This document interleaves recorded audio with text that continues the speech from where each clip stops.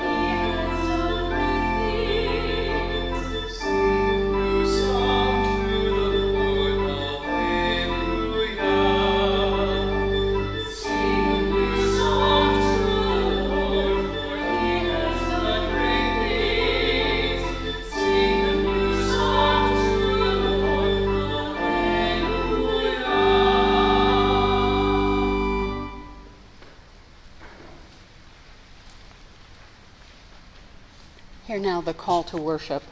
Come all who are hungry and thirsty, the Lord will provide for our needs. Come this day to the well of living water. Here we will find welcome and thirst no more. Come to this time of gathering and praise, for the Lord is good. We come with open hearts and spirits to receive your gracious gifts of love.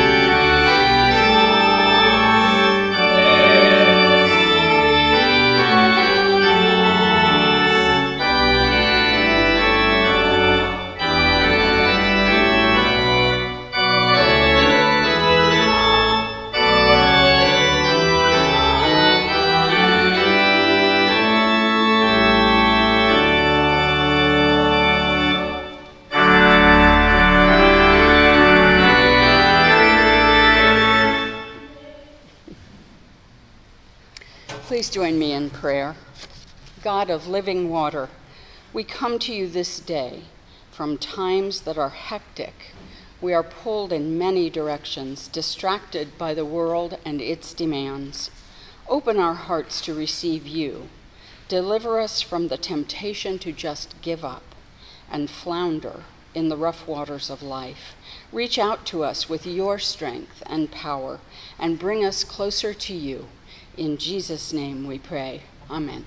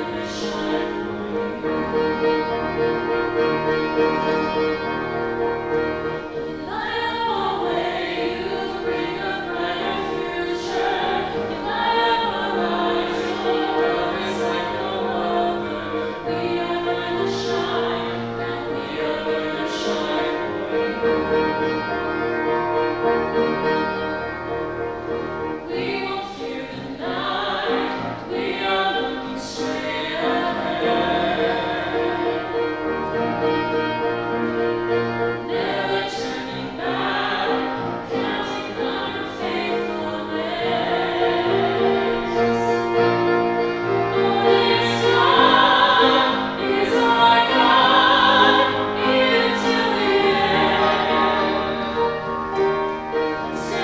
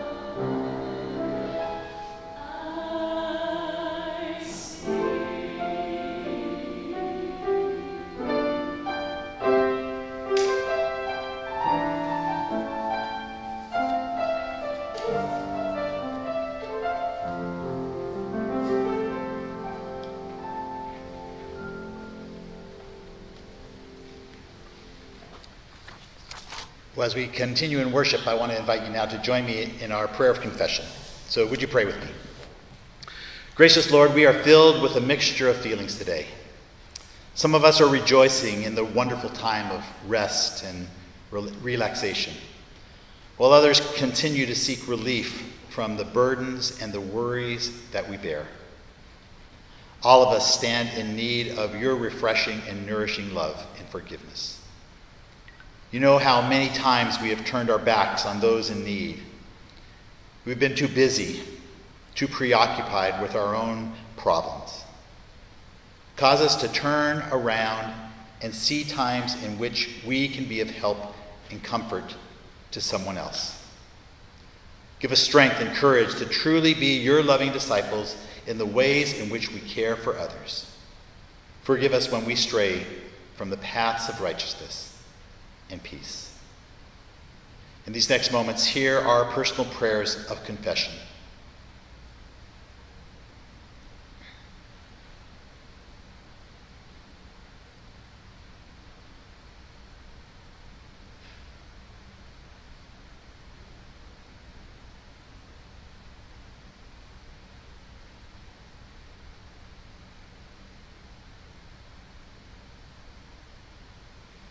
Lord, we realize that we do fall short of what you would like for us, of following your ways, doing your will. We do it because sometimes we think our way is better, and so, Lord, in those times, we ask for forgiveness. We ask that you would lead us to the right path, to go in the right way, to follow your way, so that we might share your love with others. So help us. Forgive us, make us whole once again, so that we might serve you. Amen. And now hear these words of the assurance of our pardon. Rejoice. God's love is poured out over you this day for healing, restoration, and hope. Living water is poured out to you, so that you will no longer thirst. Feel the power of God's mercy in your life. Go into God's world knowing that you are forgiven and blessed, and be a blessing to others. So in the name of the Father, Son, and Holy Spirit, I declare to you, your sins are forgiven. Amen. And now let's sing in response to that.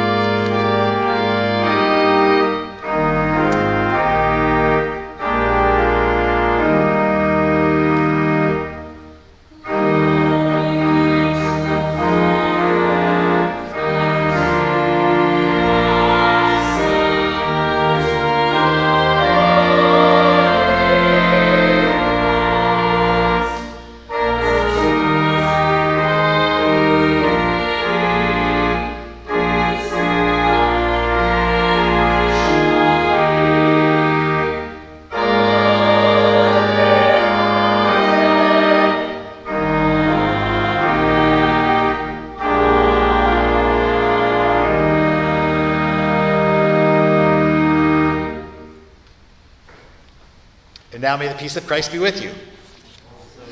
Hey, extend that peace to one another. Text someone. I want you to text someone that is far away from you. So text them the peace of Christ and pass that to one another.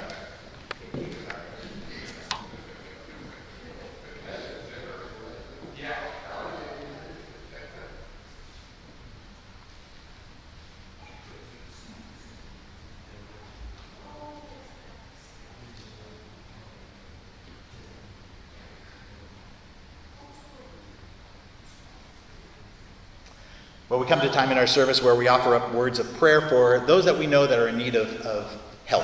Sometimes it's physical healing, sometimes it's emotional healing or relational healing. We want to be praying for our world, we want to be praying for our church. And I just want to invite you to join me as we together, with one heart, lift up these prayers to our God. So let's take a few moments and pray. Lord, we do ask that you'd be with us as we take a few moments to lift up our prayers to you. These aren't just my prayers, but they are our prayers, together, gathered. Even though we are in different spots, we are gathered together to lift our prayers to you. So Lord, hear our prayers now. Lord, our hearts yearn for healing in the lives of people that we know. Lord, we know that there are some that are suffering because of the loss of a loved one, or others are hurting because a loved one is ill. So Lord, we ask that you would be with those that are hurting, that are suffering, that are ill. We think of Ron's family. We think of Ingrid's family. We think of Tanisa's family. Lord, there are other situations that we know that your healing is needed. And we know, Lord, that you are the great physician. We also know, Lord, that your will be done. So, Lord, we place these situations in your hands and ask, Lord, that you would be in the midst. Lord, we also want to be a people who are praying for our world and for things going on in the world. We pray especially for the COVID-19 virus.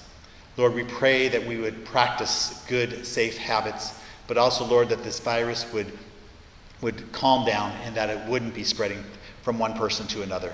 So, Lord, help us to be a part of the solution in that. Help us to understand the things that we need to do to keep this virus from spreading and so that it doesn't hurt other people. And Lord, we pray that you would continue to look out for our world and for the things that are going on. Lord, we pray for our government leaders as they seek to help us to be safe in that regard, but also to lead us and to lead our country. Lord, we pray for those that are doing that on a national level, but also on a local level. And so, Lord, be with those government leaders, and we ask for your blessing upon them, but also for your wisdom and guidance to be upon them. Lord, we also pray for those that are suffering because of natural disasters or man-made disasters.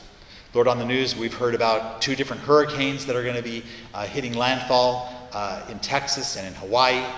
Lord, there are probably situations all around the world that we don't know about. So, Lord, we pray that you would be in the midst of those who are suffering because of natural disasters. Lord, we also do pray for those that are suffering because of man-made disasters. There are situations where there is suffering because of wars. There are rumors of wars. There's strife between nations as they seek to up one another in different ways. And so, Lord, we pray that people, our leaders, government leaders, business leaders, Lord, that they would seek you in your wisdom, that they would be guided by you in your way. So, Lord, we lift those situations to you now. Lord, we also do pray for our church, and we pray especially for this church as it is beginning to begin a new chapter, as we have a congregational meeting and vote upon our new pastor. And Lord, we pray for that as it takes place next week, and that you'd be with all the details, because we know already that it's going to be awkward and not done in the normal way. So Lord, we ask that you'd be in the midst of that meeting and in the process of helping Jennifer get settled in this community and to begin that next chapter in this church as we seek to be your people, your disciples in this community, sharing the good news of your kingdom and your kingdom work with those that need to hear it. Lord, we want that to take place, and we want it to happen in a smooth way. So Lord, we pray that you'd be in the midst of it. And Lord, our prayer is that we would continue to be your kingdom people, that we would share the good news of Jesus Christ with others. So Lord, help us with that, and let us remember the way that you taught your disciples to pray by praying together. Our Father, who art in heaven, hallowed be thy name. Thy kingdom come, thy will be done, on earth as it is in heaven. Give us this day our daily bread, and forgive us our debts, as we forgive our debtors. And lead us not to temptation, but deliver us from evil. For thine is the kingdom, and the power, and the glory forever.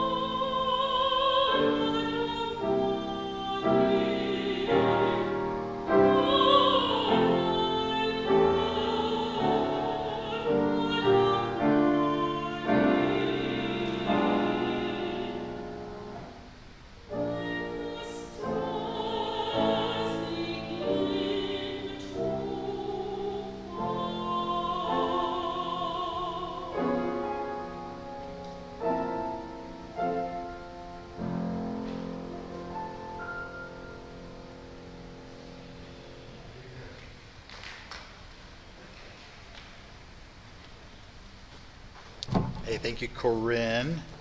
Let's see, I gotta get settled here a little bit. But while I'm getting settled, this guy is a happy camper right now because I've been watching baseball every day since, Thursday?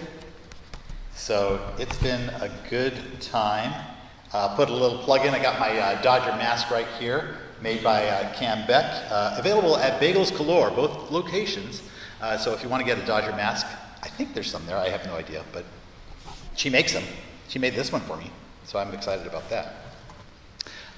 We have a scripture lesson that comes from John chapter 4, so I'll begin by reading from there. It's John chapter 4, verses 1 to 10. God's word says this: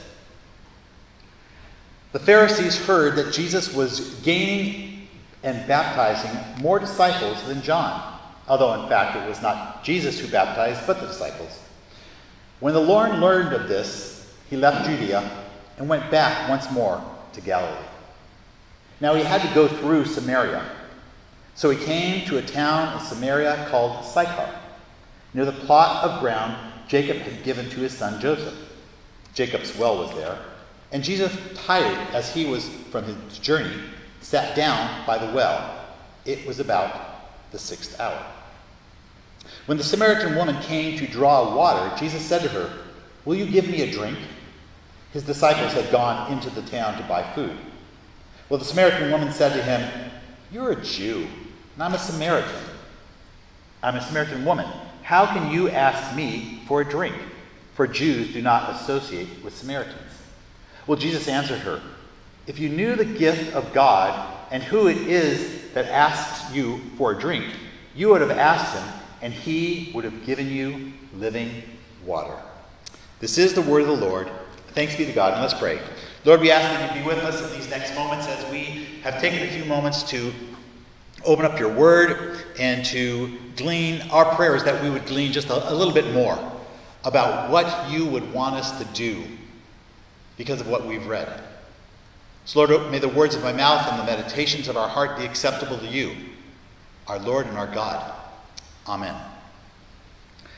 Well, our kids were probably around preschool age, 4 or 5, maybe someone was 6 years old. But they had been playing down at our friend's house down the street. And as they came bursting into the house after playing with them, I think it was Lizzie who announced to my wife that our friend's son Nathan had said the S word. So, and he got in big trouble for it. Now, Karen and I sat down thinking that we now needed to have a talk with our kids because they had heard the S word, and that we needed to tell them, don't say that at certain times, and make sure that they understood what had happened. So Lizzie said kind of what had happened. They had been playing out in the backyard, and Nathan had said to his sister that she was stupid. He had said the S word, and he got in big trouble for it, Mom. Now, we took a big sigh of relief because it was that S word and not the other S word that we thought we were going to have to talk about. And, that talk was going to come probably sometime in the future. Well, our story today has a different S word. And back in the day of Jesus, it truly was a curse word. It was a word that was very derogatory. And in fact, one of the worst things that a Jew could call someone was a Samaritan, the dreaded S word. Now let me set the scene for Jesus' encounter with a Samaritan woman at a well. In first century Palestine, there was a race war that was going on, and it was between Jews and Samaritans. There was hatred between the two, and it was deep, and it had been going on for centuries. Think of it like a southern white Klansman toward black men and women in the mid-20th century. Samaria was located between Judea in the south and Galilee in the north. And 600 years before this, there had been an invasion of Israel. The Assyrians had invaded. They took out all the wealthy and noble Jews back to Assyria, and they imported some other Assyrians into the country to kind of keep the peace. And there was an intermingling of people in that area known as Samaria by the Assyrians. So over 50, 60, 70 years, these people married one another, intermingled with customs and religious followings. And so they set up their own custom and their own religion. The temple, instead of being in Jerusalem, was on Mount Gerizim. And in fact, the Samaritans came up with kind of a different code in regard to following God. They followed the first 5 books of the scriptures, and the Jews had expanded upon that. And so the Samaritans were seen as compromisers by the Jews. They were a mixed race, and they were people who had disobeyed God's law. So the Samaritans were despised enemies of the Jews. And because of this, most Jews would go out of their way to avoid the region of Samaria. Now, back in the first century Palestine, there were 2 main routes that people would take to go from the south, Judea, Jerusalem, up to Galilee in the north. They could go the inland route, which was by the Jordan River. It would take about 2 days longer to walk that route. Or there was a shorter route that went through the hill country directly through Samaria. Now, it would be like us driving on Interstate 5 up to San Francisco. 5 is desolate, but it's faster. If you go Highway 1 or 101, it's much slower and longer, but you would avoid the 5 freeway and the Central Valley. And so, even though it would take extra money in order to avoid the people in the Central Valley, you're going to take that route. Jesus and his disciples are traveling through Samaria. And while Jesus' disciples go into town to buy some food, Jesus sits by a well because he is tired. Now let me say 2 things about that. First, note that Jesus was tired. And this reminds us that Jesus was human. He had the same physical and emotional characteristics that you and I have. His body, it was like ours. And in this case, he was tired. He was weary. He was hungry. His muscles got sore. His emotions were like ours, where Jesus showed compassion and sadness and joy. So he sat down by this well because he is tired, while his disciples go into the town to get some food. The second thing to note is that Jesus places himself in an uncomfortable situation. He sat at the well. Of all the places for this Jewish rabbi to sit in Samaria, a well is probably the one spot where he might encounter someone. He could have sat under a tree. He could have walked into town with his disciples. It was risky for him to be by himself in this vulnerable place because he might encounter a Samaritan. It was especially risky because this was a well-known well, Jacob's well, a place that had spiritual significance to both Jews and Samaritans.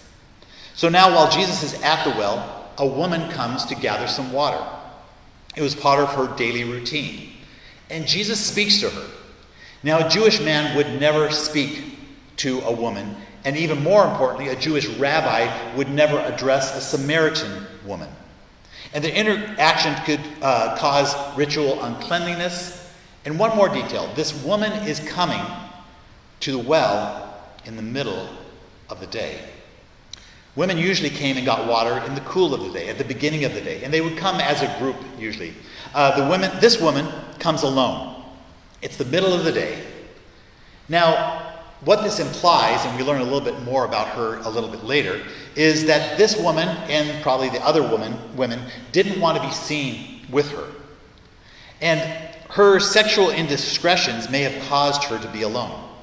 So here is a single Samaritan woman with a reputation and a single Jewish rabbi who is sitting next to a special well in the middle of the day, and he asks her for a drink.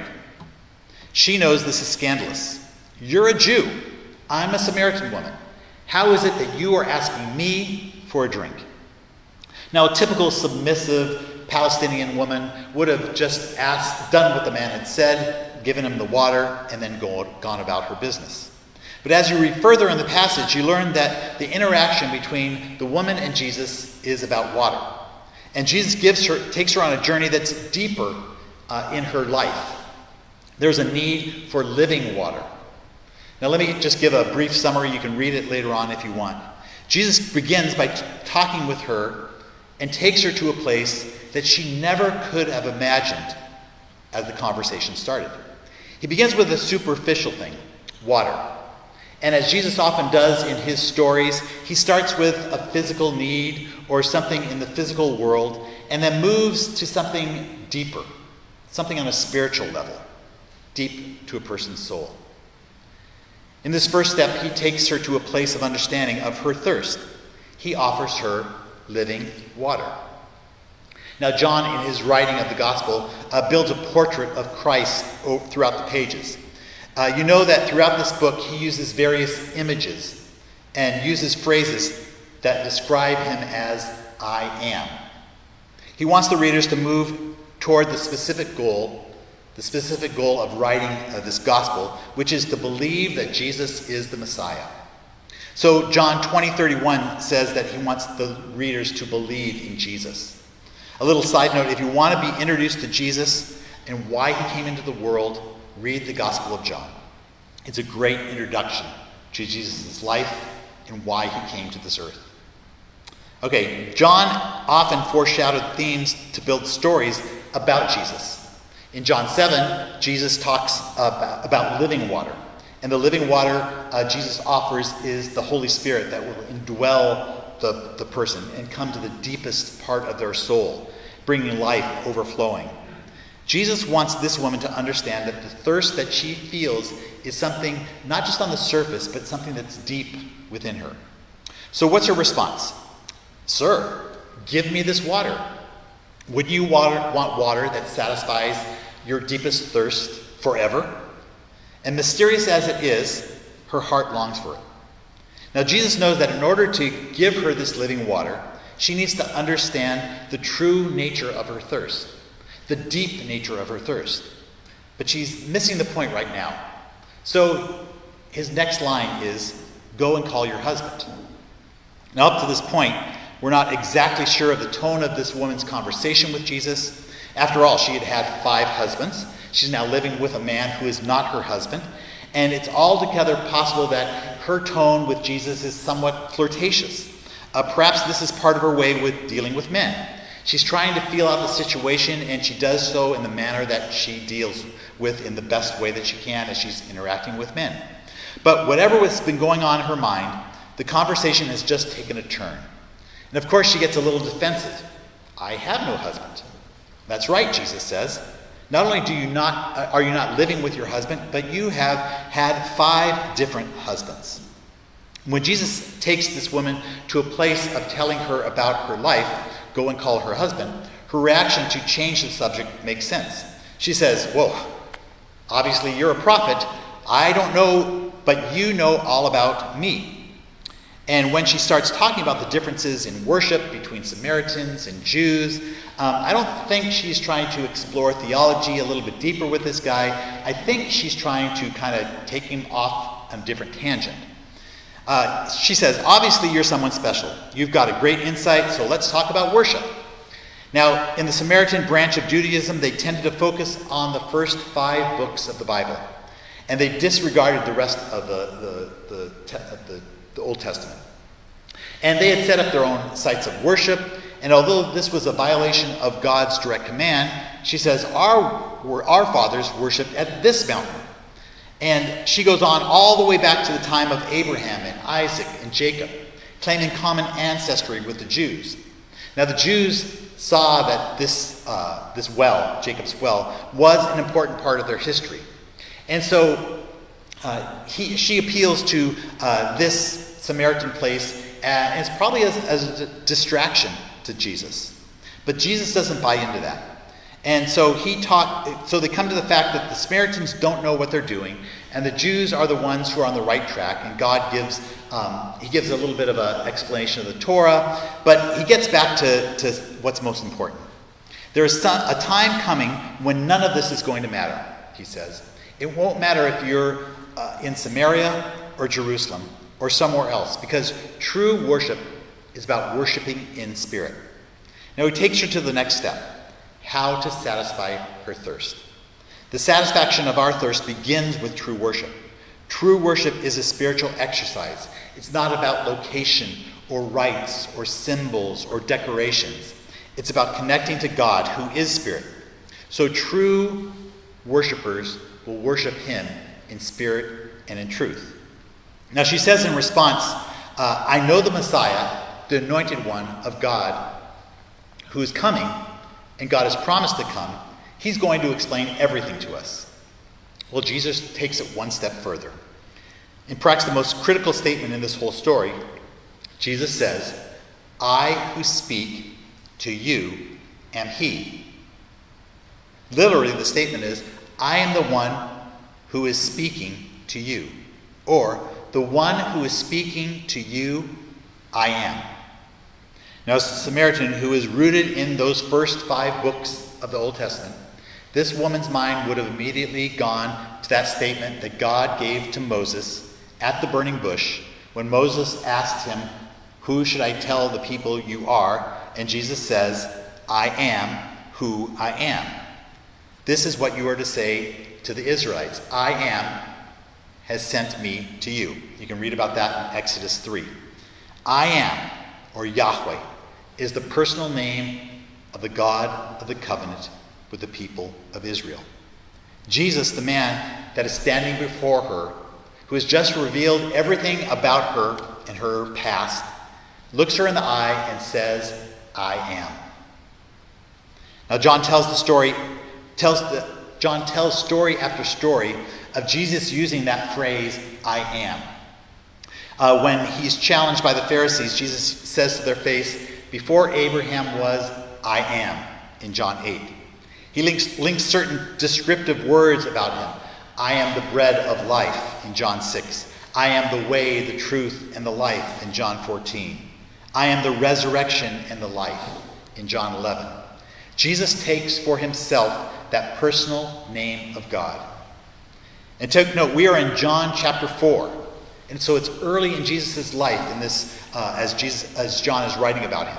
And I am God, is first revealed to this woman of ill repute in the country of Samaria, a place that's despised by Jews, a place where they would never go. Now this woman who is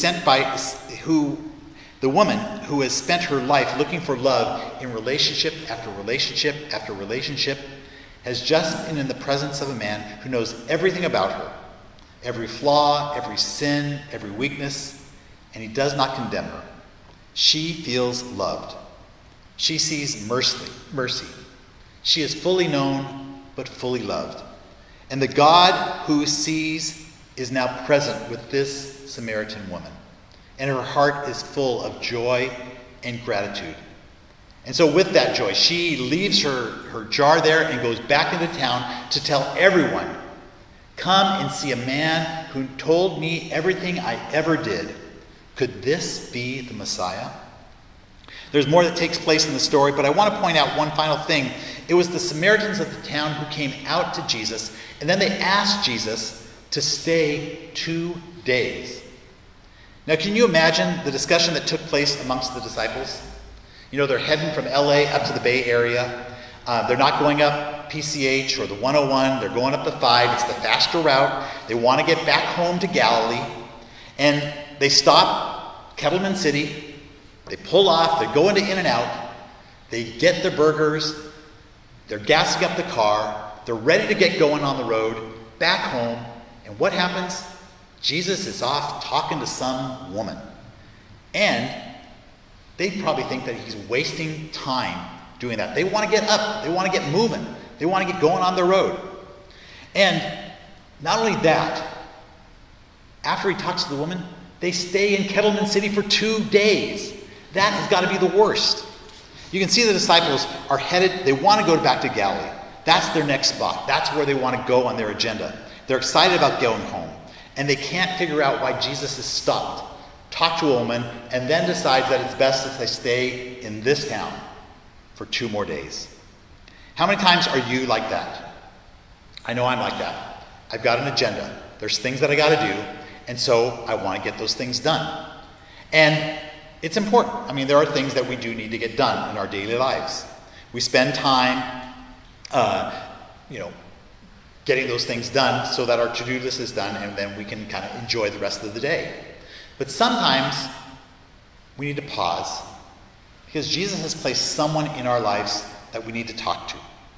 We put aside the to-do list instead and need to see where Jesus has placed us at that point, at that time.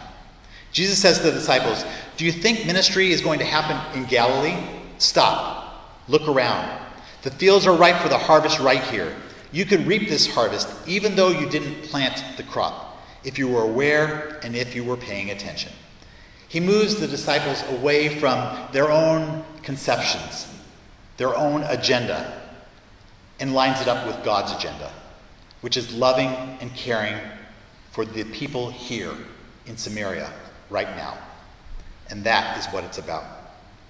So Jesus and his disciples stay for 2 days. Again, it probably drove Peter crazy. He wanted to get going. It probably drove Judas crazy because he's in charge of the money. Now he has to fork out some money for hotel rooms. They are going to stay in Samaria for 2 whole days. Well, why does he do that? It's to love the people that are there. My food, Jesus says, is to do the will of him who has sent me, to finish his work. Jesus wants his disciples to understand that this is his agenda, to minister to people like the Samaritans, like the Samaritan woman, who is so thirsty that she doesn't even know that she needs this help. It is Jesus that he is presenting to her and to the Samaritans. That is Jesus' agenda, to help them worship the true Messiah. And so he reaches out to them. 2 final thoughts. First, sometimes in order to minister in Jesus' name, we may need to be in uncomfortable situations. In this encounter with Jesus, he went by the way which was uncomfortable for a Jew. He traveled through Samaria, but it was precisely because Jesus traveled on this particular route to an uncomfortable place in this awkward situation that he is able to share God's message of living water with a Samaritan woman. And this woman was so changed that a whole town in Samaria is impacted. Now, there will be times in our lives, opportunities that are presented to us where we are going to be uncomfortable. We may even be fearful in that situation, where God can use you as his spokesperson in that place. We need to protest racial injustice. We need to go to neighborhoods where we might not feel safe in our eyes, in order to share God's love. We may need to fight against and push against systemic poverty and injustice. We may need to go to TI, to Terminal Island, and meet with the prisoners there, to build relationships with the prisoners, and to share Jesus with them.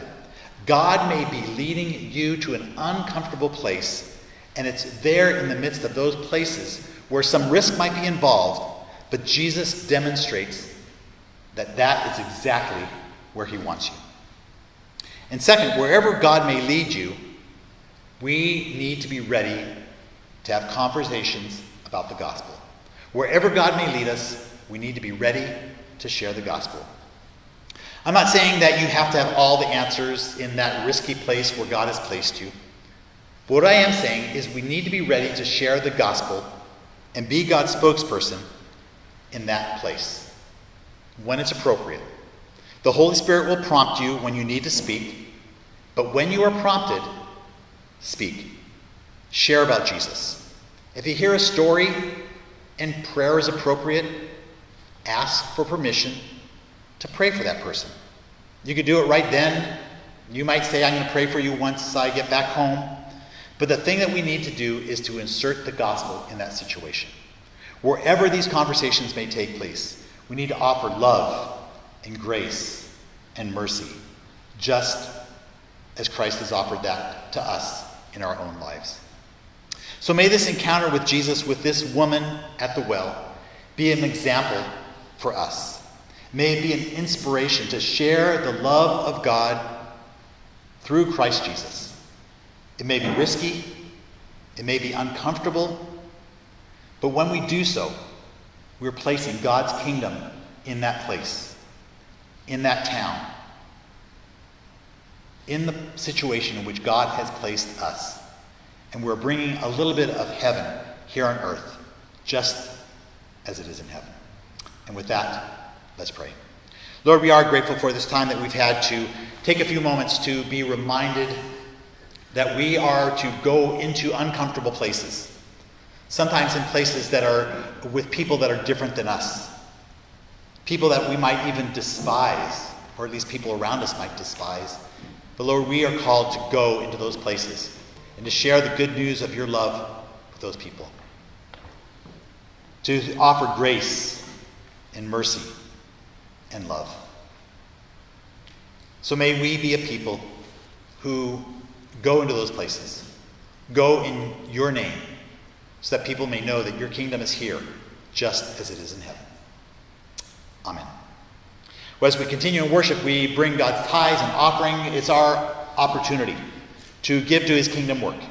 Some of that's going to happen here in San Pedro. Some of it's going to happen a continent away. But we do so with joy and thanksgiving because God's kingdom is ever expanding. And he is reclaiming his kingdom here on earth, just as it is in heaven. So we do this all with much joy.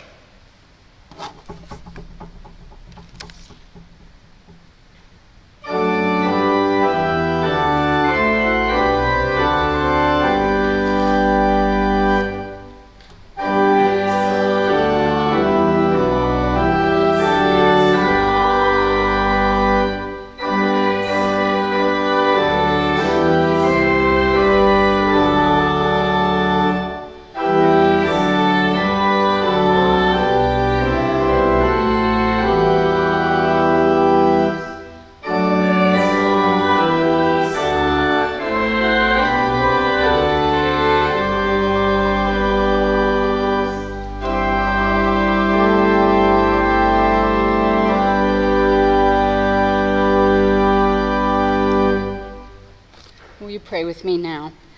Lord, we dedicate these tithes and offerings to you for your work and the expansion of your kingdom here in San Pedro and around the world. Amen. Amen.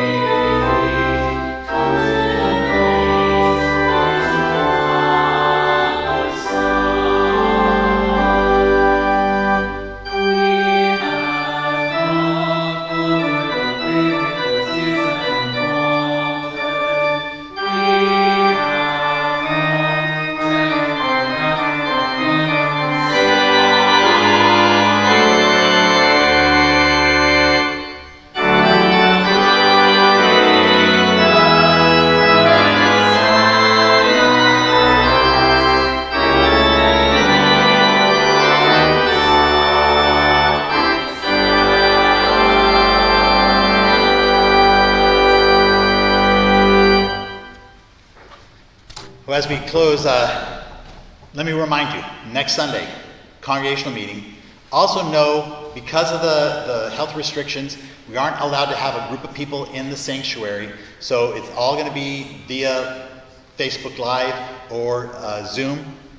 And just know that the way you're going to, it's all explained in the letter, but just we can't meet physically in the same room. So that's one thing. Also know that if you want to meet Jennifer with one of the meet and greets via Zoom, contact Cam Beck, contact the church office. We'll get you in touch, but I know there's a few more sessions of those that are happening right now.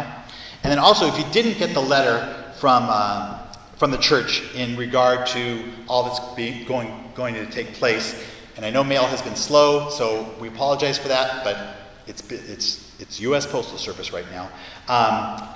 Contact the church office, contact Cam Beck. They'll make sure that you have the information that's in those letters the best that we can. So don't forget, next Sunday, congregational meeting, an important one. It's going to be via the live stream. If you come to the church, we're not going to be able to let you in because of the health restrictions. So just know that that's the situation that we're in right now. And now receive the benediction. This morning we met a Samaritan woman who met Jesus Christ.